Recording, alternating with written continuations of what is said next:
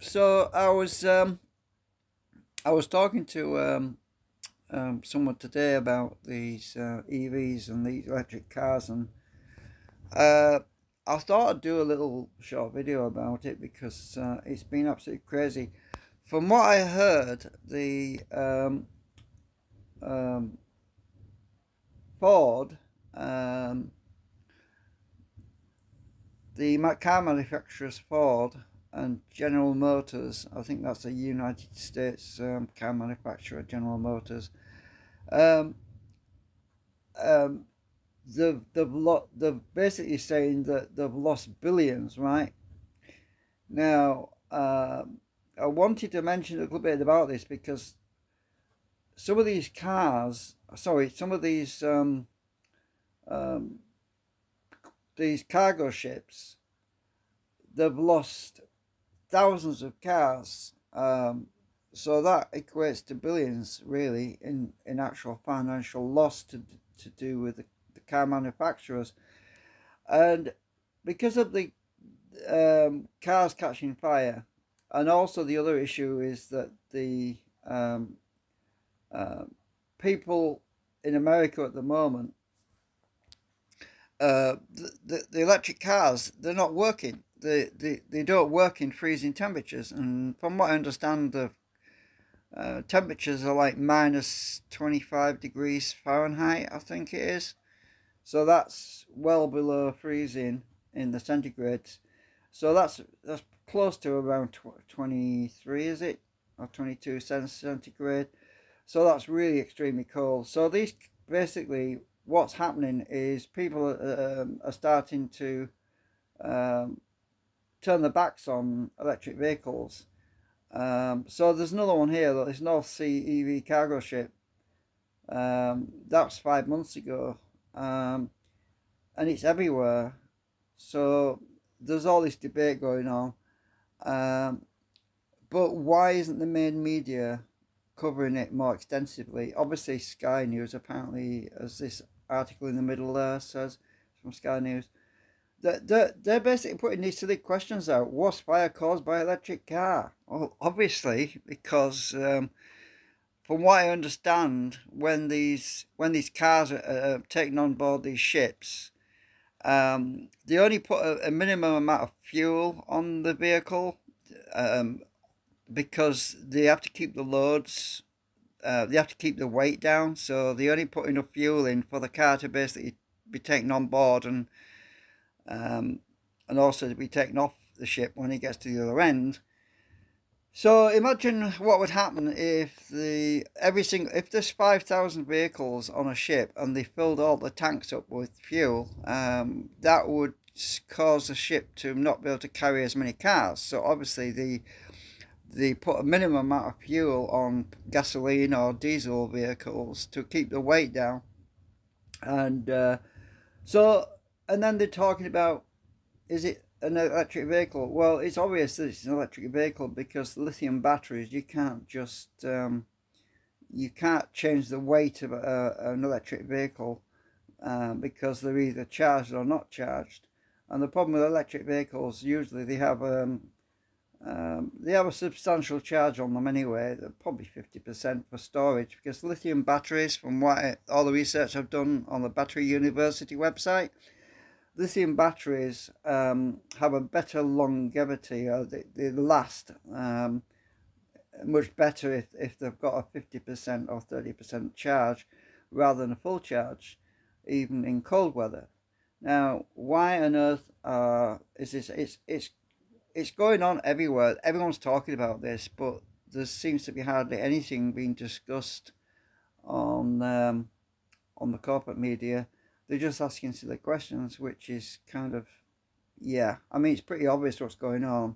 So this other guy, Jeff Buys Cars, his channel, he's been talking about what's going on. Somebody's died. People are dying. So there's one lost life and many injured in EV-related cargo ship. I mean, enough is enough already? Question mark. And so this cargo ship carrying 3,000 cars catches fire in North Sea. There's another guy. This guy's in Australia. Runaway 500 EV meltdown on cargo ship. Proof our cities aren't ready for full EV deployment. Now, what is scary is I actually saw an article. I don't think it's in here, but I saw an article that they were talking about putting these garages below blocks of flats for where they could charge up EV vehicles.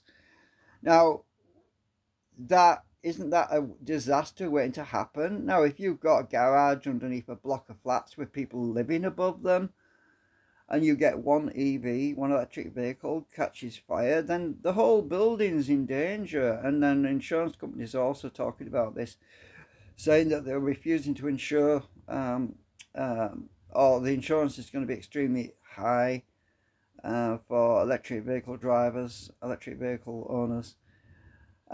It's everywhere.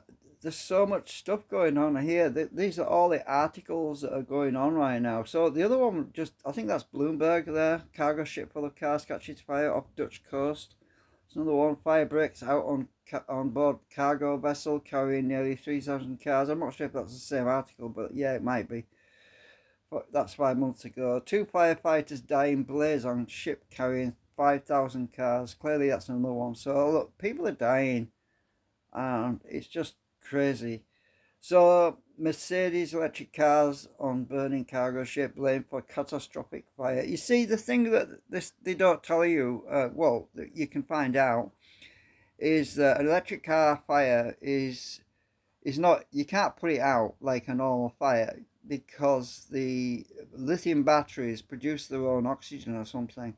So they've been trying to smother these fires with water, but the only way to effectively put these fires out is to submerge the vehicle in tanks of water. And I've also seen some videos where they've been, where some of the cars are either pushed into a river or dumped into a huge truck that's with a huge, you know, where the back of the truck is full of water, right?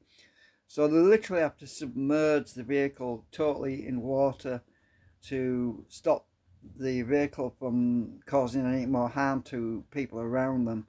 So look at this, it's just everywhere if you look at it. So a cargo ship full of luxury cars caught on fire in Atlantic. That's another one. NTSB used vehicle battery caused week-long cargo ship fire. So yeah, this is just ridiculous. I mean, and why are they trying to push electric vehicles onto the public? It's just not safe. It's people's families need to know about this. They need to learn about this, because this is dangerous. I've just recently heard about two London buses caught fire. Ironically, buses come in twos, don't they, usually? So 2 buses catch fire at pretty much the same time. So there was another article I saw recently, which is probably not in these search results, but in China they were decommissioning a lot of electric vehicles or scooters, or electric scooters, I think they were, bikes, motorcycles, and they had them all stored at this depot, and one of them caught fire, and because they were packed so closely, the whole storage yard, everything in the storage yard basically caught fire because of one electric vehicle. They're just deadly. So another one there, salvage crews say massive ship fire wasn't caused by electric cars. Right, okay. No, it's everywhere. I mean, this, you can't discount this. There's too much evidence. Spontaneous fires occurring with electric vehicles. Smoke rises from cargo ship fire in North Sea. That's 5 months ago. It could be the same one. These are 5 months. There was a big spate of them. I got a suspicion that they've stopped shipping them, actually, because of all these disasters that have been happening. Several electric cars go up in flames while being transported by truck. That's another one. That's a Sun. Burning cargo ship. Where's that? That's 5 months ago. It could be the same article that we've already seen, but there's a lot of coverage out there. Now, this homeowner questions EV safety after fire destroys her Nocatee home. So that's she. She obviously, those homeowners are lucky if they survive, because a lot of cases these cars are stored in garages that are attached to the homes. And another one, a freighter carrying nearly 3,000 cars catches my North Sea. I think that's the same one, different news source. But yeah, Netherlands, Dutch authorities finally begin towing burning EV laden freight ship. So that's where they had to tow it, because the actual ship was destroyed. So yeah, it's just scary, it really is. So I wanted to just do a video about this, because I'm not sure how many people out there are actually aware of it, but it's just terrifying. I mean, these automotive car manufacturers, they're really struggling right now. But look at this one here, right? This ship, look at the discoloration. It's gone brown. That's because of the heat. The ship basically nearly melted, and they couldn't get to them because they were all stacked inside the ship, and they had to wait until they burnt out, because there was no way to get to the cars. They were just burning out of control. I remember seeing that story. So this is another one, cargo ship still burning 20 hours later. 4,000 luxury cars aboard burning cargo ship. So you work that out. If each car is around 60,000 or 80,000 pounds, depending on, if these are luxury cars, then you would guess that they're actually more than 60,000, probably 18 to 200,000. Work that out. 4,000 times 80,000. How much money is that? That's a lot of money. So, I mean, obviously these car manufacturers are going to be in deep shit. And I've heard that General Motors and Ford are looking into backtracking and going back to conventional diesel and electric, or possibly hybrids. They're looking into hybrid vehicles, because they seem to have got a better track record for safety. Yeah, it just goes on and on. There's such a lot going on here. I mean, there should be a lot more coverage on this, because people.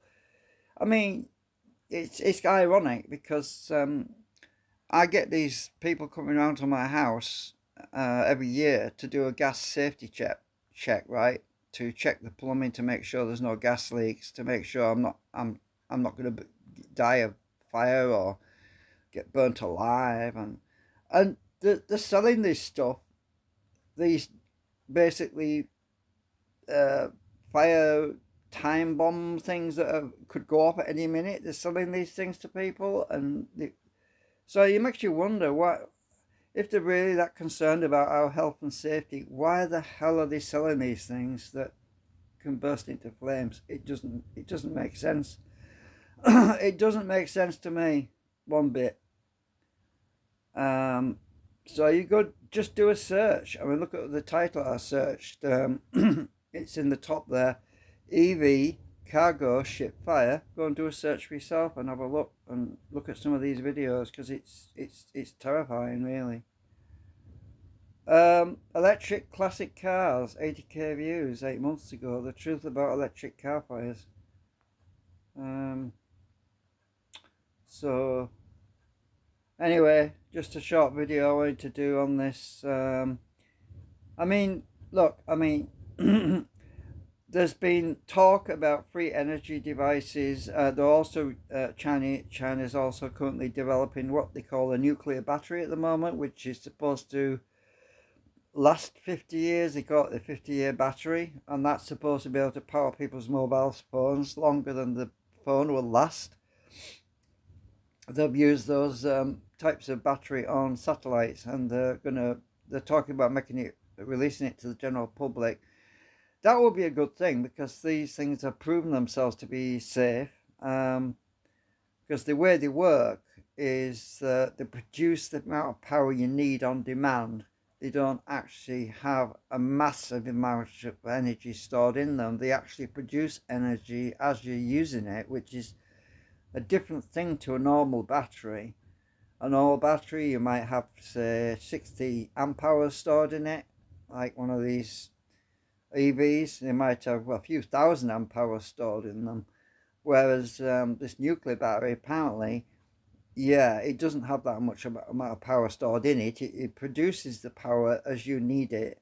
So let's say your phone uses 150 milliamps. It would produce that 150 milliamps as you're using it, rather than excessive amounts of hundreds of amp hours. You know what I mean? So there's a difference between the nuclear battery and one of these lithium-ion batteries. And the way it works makes it safer anyway. So yeah, nuclear batteries sound scary, but you know they're not, because smoke alarms also use a small amount of radioactive isotope in them to detect smoke molecules, to be able to make the smoke detector work. And Robert Murray Smith recently did a video on how you could make a nuclear battery. His was only producing a few microamps, though, a few milliamps, a few microamps. But so basically, they are safer than lithium batteries, that's for sure. So another container ship fire. So also another issue was that a Chinese guy, a mechanic in China, was talking about how the batteries are actually in the bottom of the vehicle, and they can be damaged by rocks that get thrown up by the wheels, and that can start a chain reaction that can cause the car to burst into flames. So just driving in a rocky situation in a stony road could also damage a lithium-ion battery back in an electric vehicle, and that can actually put you in danger as well. And insurance companies are starting to turn their backs on insurance as regards insuring them, because they're just so dangerous. And obviously insurance companies aren't going to be paying out for something which they can't feel confident in the safety and the reliability. So the premiums are going to go for the roof, and they are going for the roof. Some other EV vehicle owners have actually said, you wouldn't believe how much my insurance has gone up by. Well, that's probably because of all these fires that have been happening. So yeah, just go and take a look. I hope you enjoyed watching. Thanks for I just can keep on scrolling this forever. It just goes on and on and on. See you later. Bye for now.